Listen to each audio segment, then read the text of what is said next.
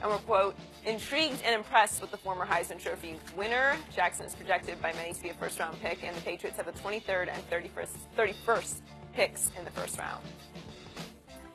Shannon, do you believe the Patriots will draft Lamar? I do believe it.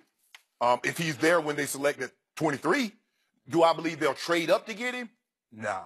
And this is normally they believe in quantity over quality. So what they'll do, Skip, they'll trade back to get more picks as opposed to giving up their picks to move up, because we know what it's going to cost you.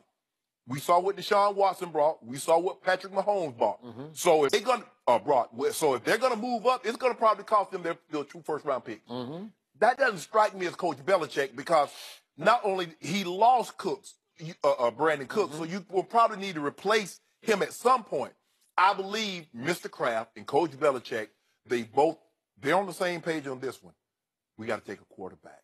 Now, will they take one in the first round? I believe if he's sitting there at 23, I do believe it. But someone might move up and snatch him before he gets there. Mm-hmm. That wouldn't be too bad, because I know a Hall of Fame general manager said he needed to move to wide receiver, Joey. Mm-hmm. Man might be a first-round quarterback and almost move to wide receiver. That is true. He'd have been he'd have been a fool to do that. But anyway, that's neither here nor there, Skip. Yep. The MO of the Patriots, Skip, I guess I'm going to have to get away from the MO, because the MO of the Patriots is they don't let information get out.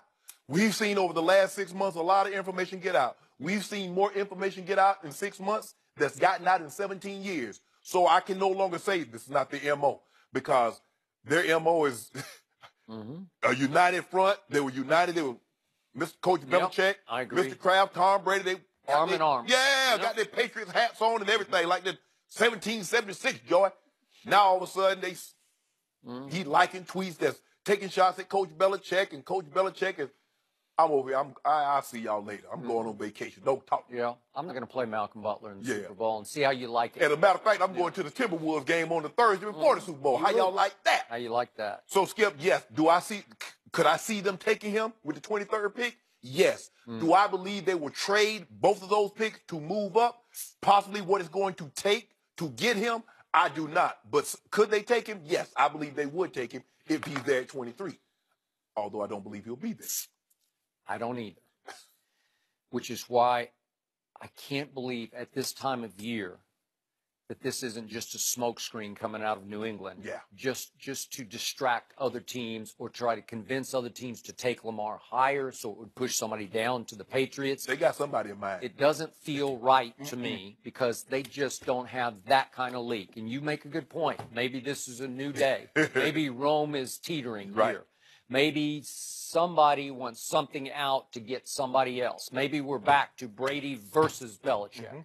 Maybe somebody, Bill Belichick, wants to get the word out that I'm going to try to get Lamar Jackson, especially if he falls to 23. I'm going to take Lamar Jackson just to send a message to prepare Tom Brady that this is coming. Like, I'm going to do this. Okay, now let's get down to the real issue at hand. I look at this as, if Tom Brady is right about, I want to play for 3 more years, and I believe that's what he wants to do, even though Coach Belichick clearly does not want that. And now I'm starting to wonder if Mr. Kraft wants that or not, which side he's on at this point. But right now, the New England Patriots have the ideal situation if, in fact, Tom Brady can go forward. And I remind everybody, at age 40, he just won the MVP of the league and threw for 505 yards, a record in the Super Bowl. So let's do the playoff record. Hypothetical. What's that? That's a playoff record. That's a Super Bowl playoff. Yeah, everything. Anything that happened in the postseason, so he got he did pretty well last year. And at 41, now his agent said yesterday he does want to play at 41. He wants to play past the length of that contract, which is 2 more this year plus next. Brian Hoyer could not be a more perfect quarterback for Tom Brady right now, because Brian Hoyer he didn't get drafted. He was undrafted, actually, but he signed with the Patriots as a rookie. Correct. He learned under Brady. They're friends. He's no threat to Tom Brady, obviously. 0. Yet, he started 37 games in this league. And I remind everybody, Brian Hoyer managed to go 10-6 as a starter for the Cleveland Browns. 10-6? That's pretty great, right? So he is about as quality, and by the way, he started games for 5 other different teams and started 1 playoff game. He's got experience. Right. Could you pick a better backup quarterback for Tom Brady than Brian Hoyer? No. So they're set there. now it depends on, okay, how far down the road are you looking? Right. Looking 3 years, or are you just looking 1 year? Right.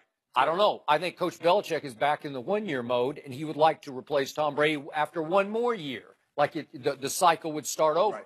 So if he got Lamar Jackson at 23, two things.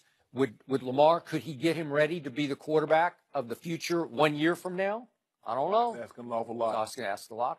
And by the way, if he does, with the 23rd overall, take a quarterback, his current starting quarterback is not going to be happy. No, anytime you have a quarterback on your roster, and you take a quarterback number one, they didn't draft him just to sit on the sideline and hold the clipboard. But furthermore, this team needs some help. You know, he needs some other players. Well, hold on, Mr. Kraft said it. Yeah. Mr. Kraft said he think it'd be wise if they were to draft a quarterback. Okay, that's fine. But what I'm saying, from Tom Brady's point of view, he wants you to take somebody at 23 who's going to help the defense, or give me a receiver, or what. I don't know. Give me a tackle. He don't want you drafting his replacement. He does not, because he would look at it as a wasted pick, because he's thinking, ain't going nowhere. well, I'm not going anywhere anyway, right? Right. Okay, now let's get down to the guts of this. I would not wish upon any human having to replace Tom Brady. That's hard, man. No. You want to replace the guy that replaced Tom Brady. Okay. Dare I bring this up? Given the racial history of Boston and that area, would you want a black quarterback to try to replace Tom Brady? Would you wish that upon that young man? Nope. I don't think I would either. I just wouldn't wish it upon him. It's just hard. It is. And I'm not saying it's a racist area, but it has a racist history and sort of underbelly, if you will. It does. Is that fair? Yeah, very fair. Okay. So I'm just not sure that's the right guy. So let's look back at the former greatest quarterback ever, Joe Montana. How did he get replaced in San Francisco? Well, they acquired a Steve Young, who, by the way, had started 2 years for the LA Express in the USFL, and he had started 2 years for Tampa Bay in the NFL before he came to be Joe's backup. And then sat a long time. 4 years he sat. Okay, so he doesn't start. He's not a full-time starter until he's 31 years of age. Okay, well, you've sort of been around. You're ready to do this. And I remind everybody, he was the MVP that first year. He started in 92. And what happened in the NFC Championship game? Those young upstart Cowboys came into Candlestick and beat him. And trust me, I was there. They did not like it. Those fans did not like it. And the next year, Steve Young and company went to Dallas, and they lost in the NFC Championship game. And Steve was not popular. No. Not popular. And then I got to say, if Jerry hadn't fired Jimmy after that 93 season, might have been 3 in a row. Yeah. I'm just not sure Steve Young would have won a Super Bowl. I'm sure. So that's what it took for Steve Young to replace Joe Montana. And would you throw Lamar Jackson into this fire? Man. And they really had no choice, Skip. How could you go back, given what Joe had accomplished? Yeah. Steve Young won the MVP that year. How do you go back to Joe, even though he had won 4 Super Bowls for you, when he's, the injury history, and he was clearly not himself, even though he went to Kansas City and played well. Because he got hurt in that against the Giants in the NFC Championship game and missed much of the next year. Missed the whole year, I think. And so that's what kind of gave Steve the opportunity. It did. That was the start of it, Skip. That's why these starters don't want to give these backups any reps. Yep. Brett Favre does not want Peyton Manning taking kneel downs. They are 25 points and Peyton Manning taking kneel downs. I do not want you to get one look on tape of what this guy could possibly do. Tom Brady, all these quarterbacks, Drew Brees, they're not coming out because, as Drew Bledsoe, what happened when you miss a game or two? That is true. Well, you brought up Brett Favre. Aaron Rodgers sat for 3 years. Yes. 3 years. And then Brett became persona non gratis there because he was retiring, unretiring, and then he chose to leave and go elsewhere. Right.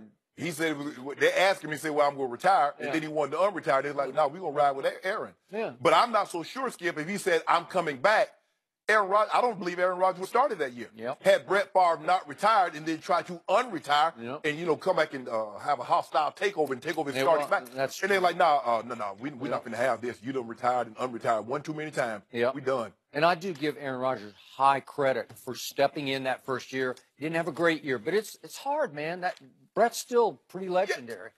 you don't want to follow directly behind the guy. Do not. Because think about it. The guy played, what he played? 17 years there, Skip? He played 17 years, I think 17 years in one location. Yeah. Won a bunch of games for him. He really brought them back. He and Reggie White, my brother was there, got there before Brett. But that's when they started winning, getting back to what they call it, Wintersville. What do they call Packer? What do they call that? Titletown. Titletown, yeah. That's what really got them back on the map because Green Bay, nobody wanted to go to Green Bay. Nobody wanted to go. Nobody. Your brother might not want to go. He just got drafted, he was right? picking the draft, so he didn't really have a choice. Yeah, I wish he'd stayed healthy enough to enjoy the fruits of this, right? Now, they might try to beat us in the Super Bowl, Skip. Oh, okay. I ain't want to have to beat my brother in the Super Bowl. I forgot about that. Yeah. You got a huge break. Yeah, I ain't want to have to do. I'd have had to do. I had to show up. I had to put a Russell Westbrook on it. Oh, yeah. I'm gonna shut this bleep down. Would you? I'd have went on defense. Your brother? I would shut it down. I don't know. I think your brother would have something to say about that. Yeah, you'd have a lot. Yeah, plus Russell and Thunder took the L last night. Yeah, it might not be the best analogy. So, bottom line to Lamar Jackson, this is just me. I hope he doesn't go to New England. I just hope he goes somewhere where it's just right on path for him to take over and start because I think he can play. They're gonna blow up our mention, Skip. How you gonna say Boston? I'm not saying, but you just have a lot of racial things that happen in the city. I'm not saying that's not a secret. Yeah, that's not a secret. But they try to hide it. No. Oh, we're not like that. Well, somebody from Boston that goes to these games be throwing bananas and making all these sounds and calling people out of their name. Now, somebody's doing that. I know they can't all be from out of town. There's a history there of that. Well, read Russell's book. No, that's... Now, I don't think no out-of-towners broke in that man's house and did what they did and wrote what they wrote on that wall. Now, it could have happened, but normally burglars don't come from out of town, Joe. Normally not.